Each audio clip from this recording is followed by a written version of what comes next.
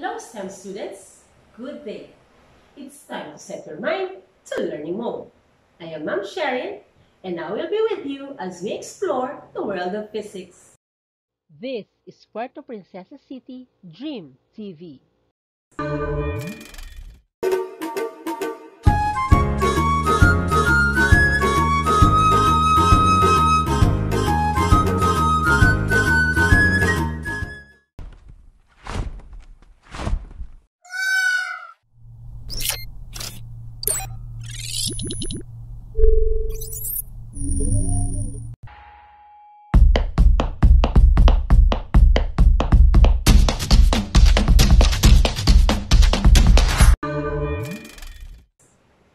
It is time to learn physics, and a pen and a notebook on hand is a good start.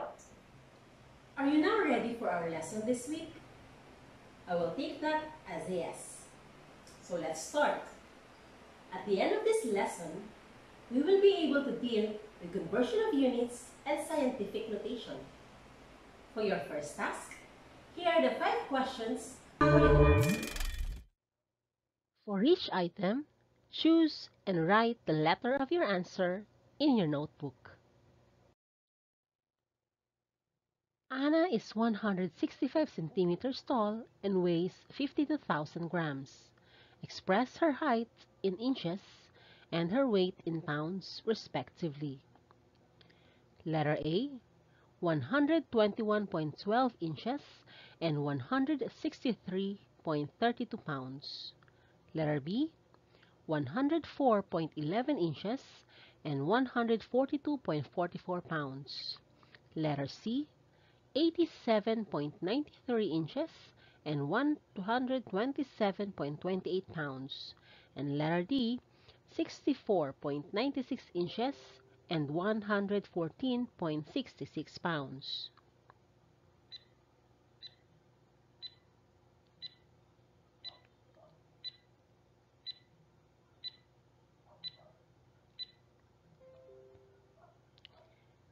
And the answer is letter D.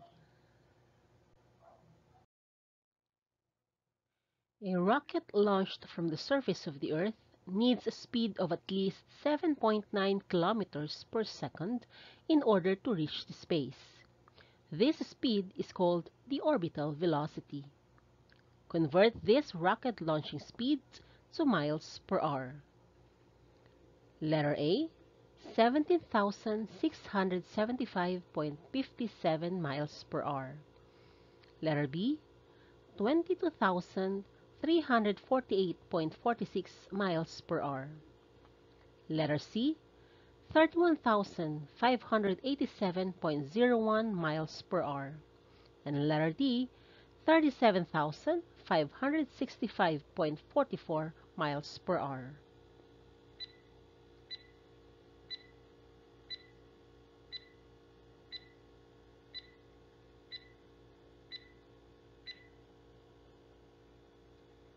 And the answer is letter A.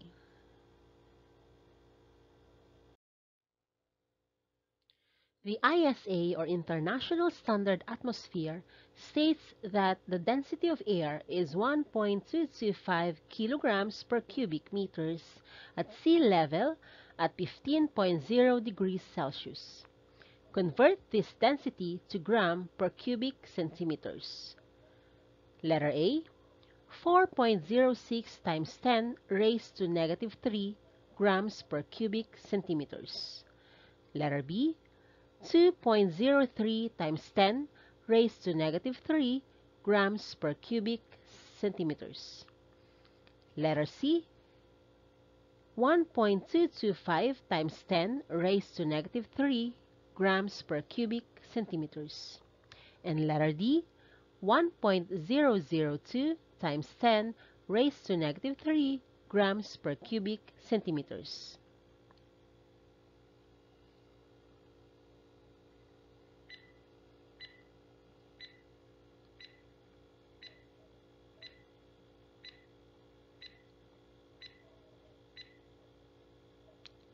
And the answer is letter C.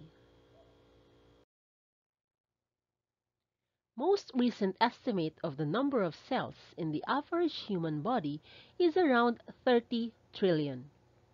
If there are almost 8 billion human beings on the planet, how many cells are there in all? Letter A, 2.4 times 10 raised to 21 cells. Letter B, 2.4 times 10 raised to 22 cells. Letter C, 2.4 times 10 raised to 23 cells. And letter D, 2.4 times 10 raised to 24 cells.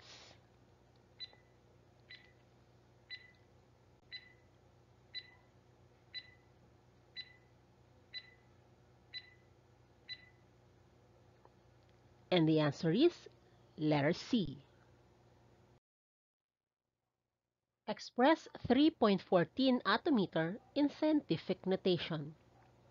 Letter A, 3.14 times 10 raised to negative 18. Letter B, 3.14 times 10 raised to negative 21. Letter C, 3.14 times 10 raised to negative 24.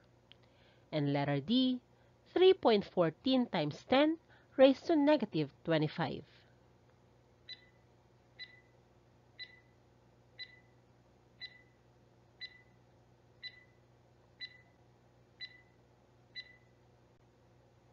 And the answer is letter A.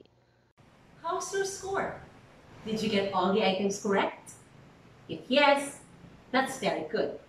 If no, don't worry. It's just a pretest. You still have a chance to improve your score at the end of this episode. So STEM learners, pay attention as we go through our lesson.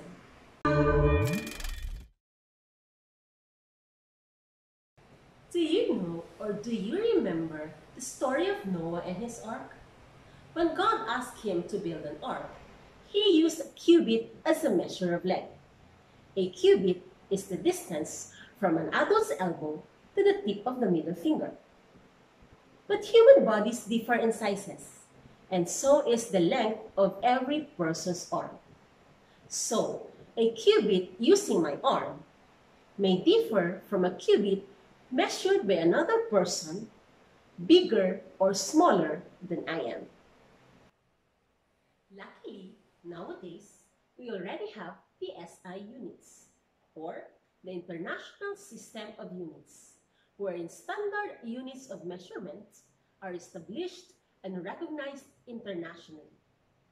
And in this lesson, you will be solving measurement problems involving conversion of units and expressing measurements in scientific notation. Let's just recall some important concepts, such as the exponential form of unit prefixes,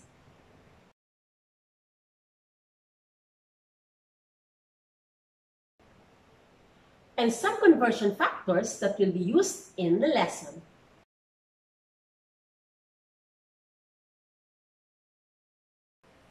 As mentioned earlier, you will be required to write your final answers as you convert units in scientific notation. What then is scientific notation? Scientific notation is the easiest way of expressing very large and very small numbers. Here are some reminders in writing scientific notation. The number in scientific notation is expressed as the product of an integral power of 10. The number is equal to or greater than 1 but less than 10. The decimal point is placed to the right of the first non-zero digit.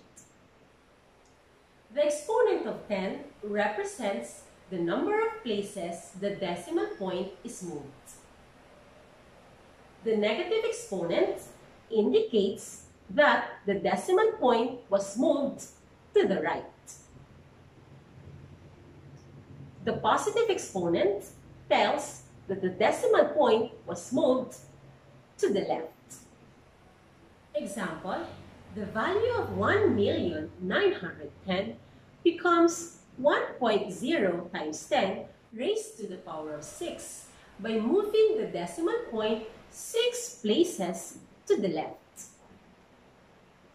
Another example, the value of 0.00015 becomes 1.5 times 10 raised to the negative power of 4 by moving the decimal point 4 places to the right.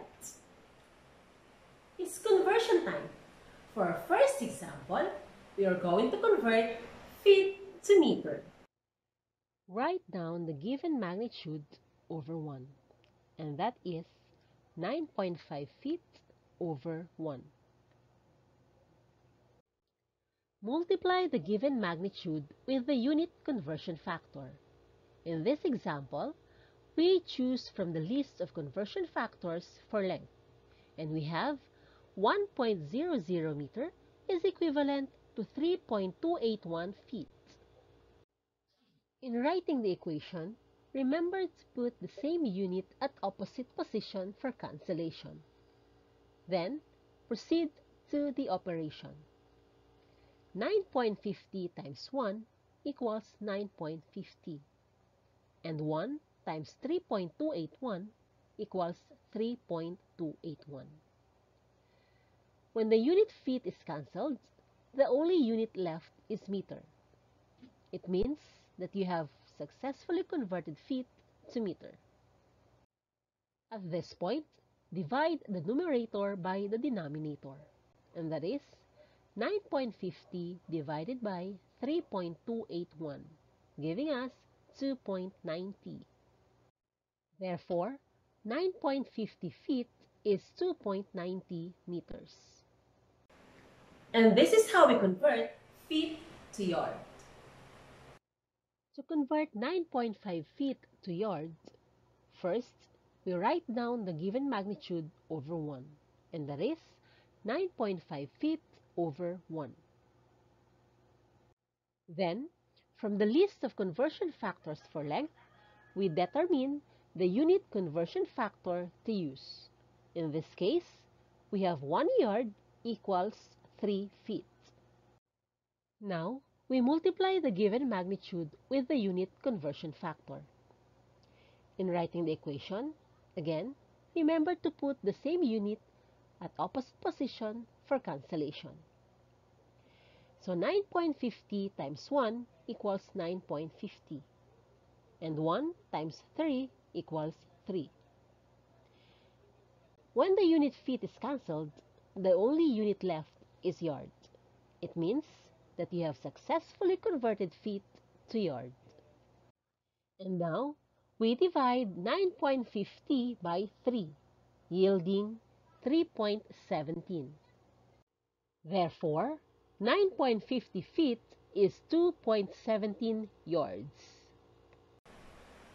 Next in line, converting meter per second to mile per hour.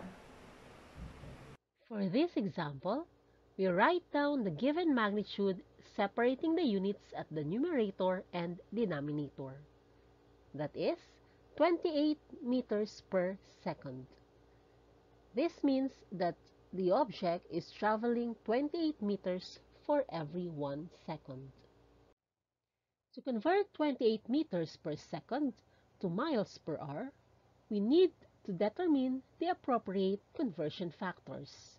And these are 1 mile equals 1.609 kilometer equals 1609 meters, and 1 hour equals 3,600 seconds. With the identified conversion factors, we now write the equation, putting the same units at opposite position for cancellation. And now we have 28 times 1 times 3,600 equals 100,800. And 1 times 1,609 times 1 equals 1,609. When the unit meter and second are cancelled, the only units left are mile and hour. And this means that the conversion is successful.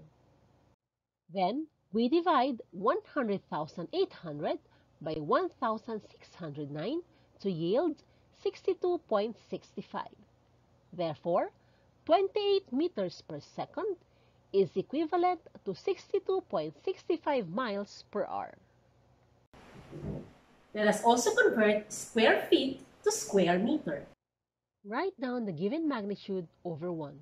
That is 880.00 square feet over 1.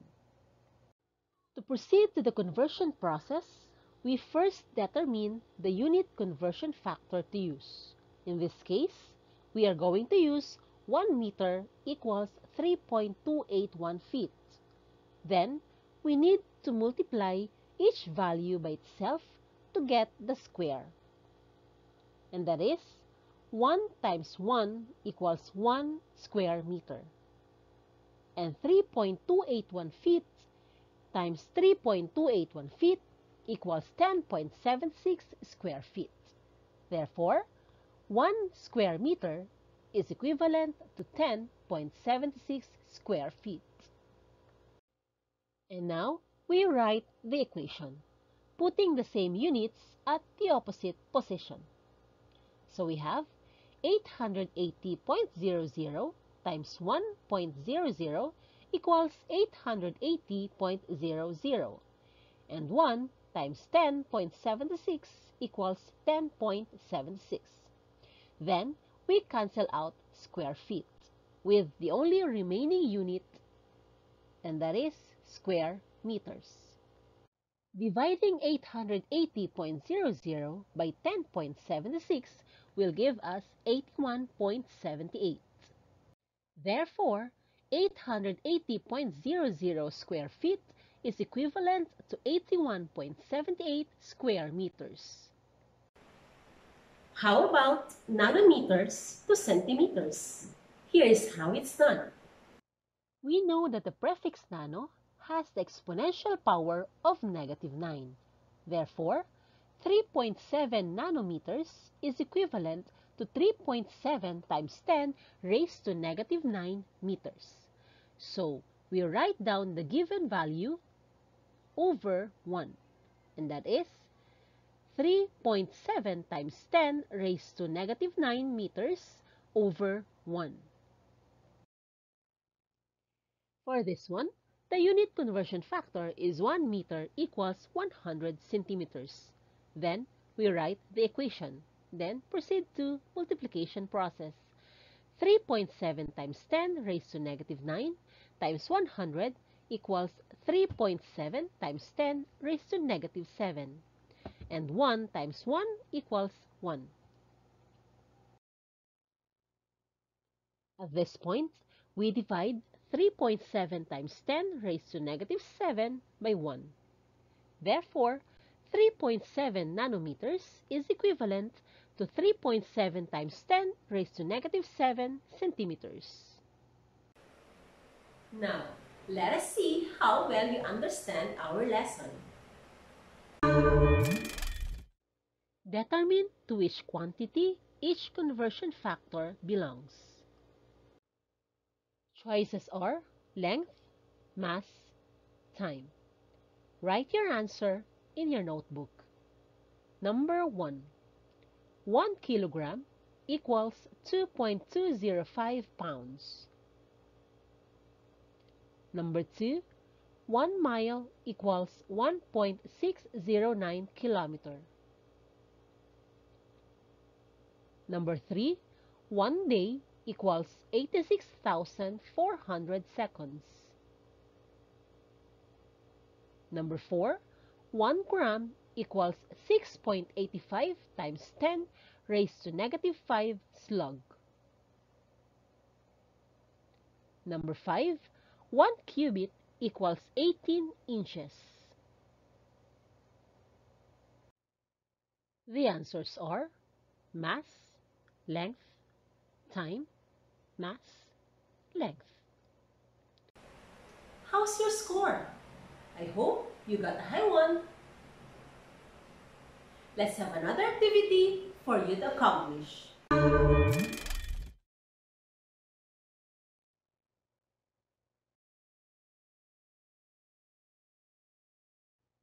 Solve the following measurement problems in your notebook. Present your answer in sentence form under the column of conclusion. The first one is done for you.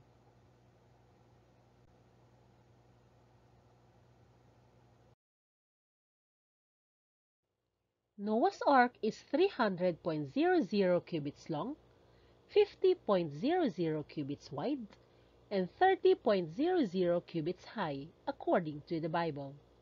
What is its volume in cubic meter?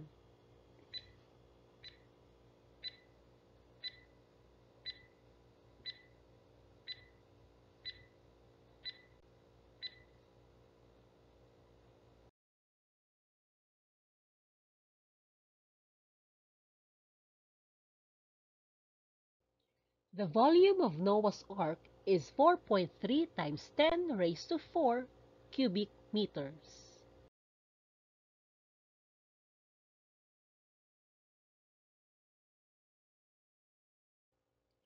The tallest peak in Palawan is Mount Mantalingahan, found in the southern part of the province, with a height of 2,085 meters above sea level and is considered sacred by the indigenous people of Palawan. The Amdam Deep in the Philippine Trench is the third deepest point on Earth, measuring to 10,400 meters. If Mount Mantalingahan were submerged at this location, how much deep of water would cover it over in yards?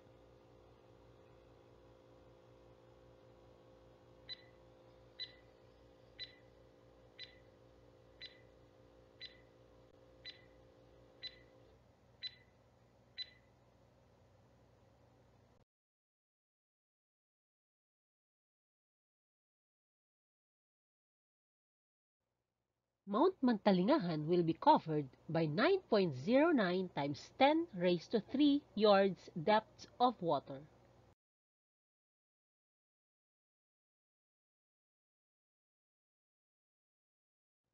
The density of diamond is 3.51 grams per cubic centimeters. What is this value in kilograms per cubic meter?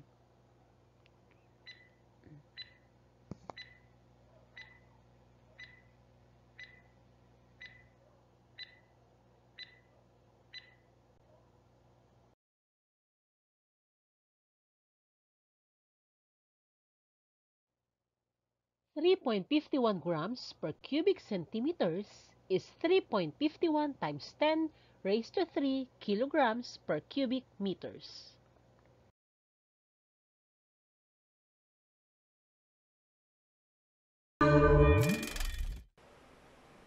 At this point, you have learned how to convert measurements from one unit to another.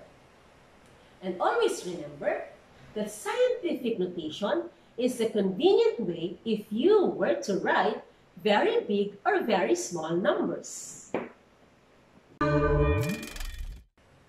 My dear students, as we end our episode, we need to test your skills if we really have attained our learning objectives. Let us now have a 5-item test. For each item, write the letter of your answer in your notebook.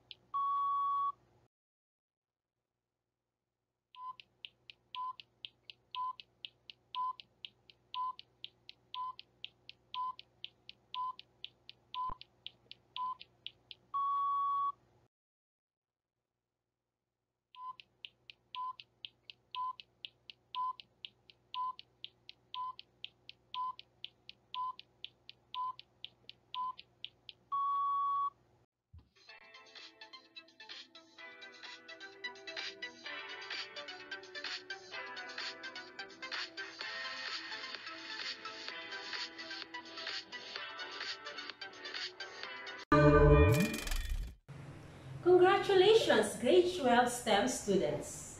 You were able to finish the tasks in this lesson. If you have questions, your teacher is just a message or a text away. Once again, I am Ma'am Sharian. See you next episode for another learning opportunity as we explore the world of physics.